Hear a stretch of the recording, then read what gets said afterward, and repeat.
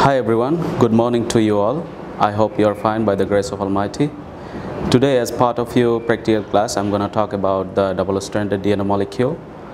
And in our last few classes, we have been talking about the structure of the double-stranded DNA. But today, we will see practically what are the components of DNA, and in my lecture I will try to focus on some points, that is what is DNA actually is, where it is found, and what are the components of DNA, and finally what are the functions of DNA molecule and how they function inside the living organism. So let's start from the beginning. What is DNA? DNA is an abbreviated form, and the full meaning of DNA is deoxyribonucleic acid. And this deoxyribonucleic acid, or DNA, is found inside the cell, especially inside the nucleus. And the components of DNA are composed of polynucleotide. So what does it mean actually, polynucleotide? Polynucleotide is more than 2, 3, 4 nucleotide composed, and it contains spiral structure. And in this model, as I'm holding in my hand, you can see this 5-carbon molecule is actually pentose sugar, and a nucleotide is composed of 3 basic components: pentose sugar, inorganic phosphate, and nitrogenous base. So this black component, as I am colored as black, this black component is pentose sugar. And the pentose sugar, it is pentose sugar. This one is also pentose sugar. The 2 adjacent pentose sugar, which is connected by a white round ball, it is inorganic phosphate. And the inorganic phosphate, which is connected, the 2 pentose sugar, by a special kind of bond, which is phosphodiester bond. And with pentose sugar, there is also nitrogenous base. You can see in 2 different colors, blue and pink. These 2 colors actually 2 nitrogenous base. We know that nitrogenous base are 2 types: purine base and pyrimidine base. And purine base contains adenine and guanine, and pyrimidine base contains cytosine and thymine. So 2 nitrogenous base also connected by another special kind of bond, which is hydrogen bond. So to complete a nucleotide, it needs a nitrogenous base, a pentose sugar, and inorganic phosphate. So in this strand, there is 2 nucleotides. This one is 1 nucleotide, this one is another nucleotide. And the total length of this single nucleotide is 20 angstrom, and the length between 2 adjacent nucleotides from here to here, the distance is 3.4 angstrom. And in my class, I already said that a complete twist contains 10 nucleotides. So 10 nucleotides, the total length of 10 nucleotides is 34 angstrom. So here this DNA molecule contains 26 nucleotide. 26 nucleotide, and this, if we calculate from this one, this side is 1 nucleotide. So this strand, this helix, contains 13 nucleotides, and the opposite strand contains 13 nucleotides. So collectively it contains 26 nucleotides. And this pentose sugar, yes, I forgot to mention, nucleic acid are 2 types, DNA and RNA, but both nucleic acid contains pentose sugar, but in case of DNA, pentose sugar is different, and in case of RNA, pentose sugar is slightly different. That is, we know that pentose sugar contains 5 carbons. It is actually ribose sugar, and the number of 2 carbons, there is lacking of oxygen molecule. That is why we call it deoxyribose sugar. But in case of RNA, there is no lackings of oxygen. That is why we don't tell it deoxyribose sugar. We call it ribonucleic acid. But due to the absence of oxygen molecule, in case of DNA, we call it deoxyribonucleic acid. And this is all about DNA structure, but I need to say some more thing about DNA. What are the functions of DNA? DNA is the main hereditary material, and it carries genetic information and passes the genetic information from generation to generation.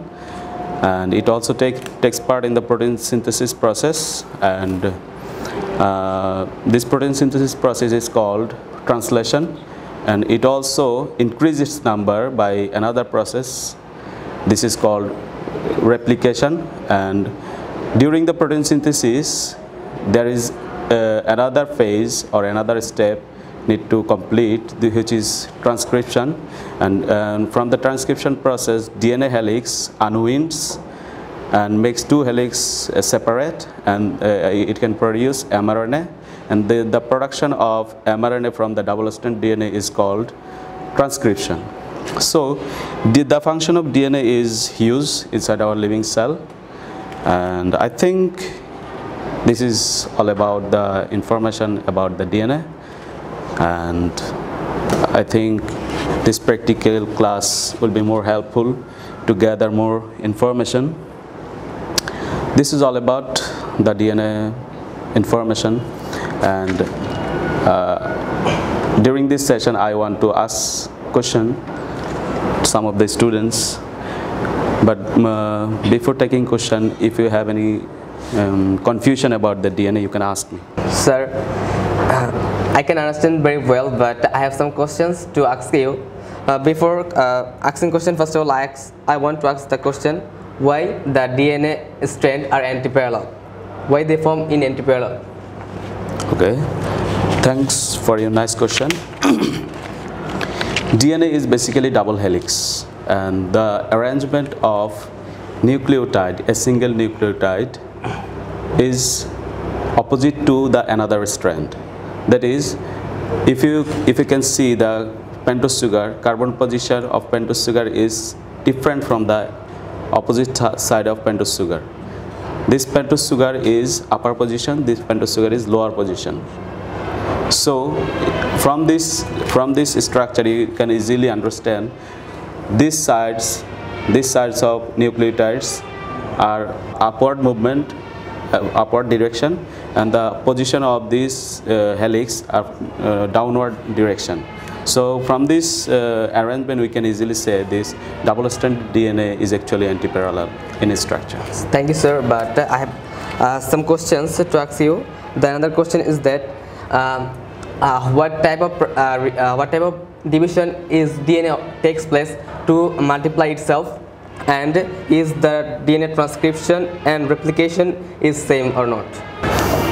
DNA transcription and replication is not same. DNA replication is a process in which it multiplies its number or copy, but in transcription, DNA takes part in the initiation of protein synthesis process, in which it produces or it makes mRNA molecule from the double-stranded DNA. So these are not same. Sir, which is very faster, DNA or RNA, replication or transcription? Replication is faster. Sir, what is the difference about the translation and protein synthesis? Translation and protein synthesis, there is no difference. From the translation process, protein is synthesized, so these are same actually. Sir, what is the function of mRNA? What is the actually the function is? Okay, mRNA is the part of DNA molecule which is actually messenger RNA, and this messenger RNA carries the genetic information, and it takes part in the translation process, and in this translation process the mRNA is converted into protein. Sir, the last question is that does mRNA copy the genetic information from DNA or not? No, there is another molecule which is involved in the translation process. The other two types of RNA takes part in the translation process. These are tRNA and rRNA, ribosomal RNA and transfer RNA. These three RNA molecules collectively participated in the protein synthesis process. Thank you, sir. Okay, thank you, Saiful, for your nice question. So, any more questions from your side? Yes, I have some questions. Okay, you can ask. Actually, you have taught us very nicely, and I've understood so many things from this practical class. But I have some questions. Okay, carry on. These are from the abbreviated form of DNA and RNA. We have learned that these are nucleic acid, but they are the genetic characteristic carriers. How can they be acid? So, the chemical structure of DNA and RNA, if you know about the acidic nature of different molecules, DNA and RNA contain some components which have acidic in nature. That's why you call them nucleic acids basically. And the other question is, in this model we have seen that these are, This one? This one is like a straight line and this one is like a curved line. They are like divided in a straight line and curved line. Why these are like that? You know that purine base and pyrimidine base. So for making a difference between the adenine and thymine, I color it as a curved line, and for making difference between the guanine and cytosine, I colored it as an arrow. So for a better understanding, I make this design. Okay, but if they were like both of them were in straight line, what was the difference? Straight line? Yes. Where? It's in a curved line and it's in a straight line. Not a straight line. It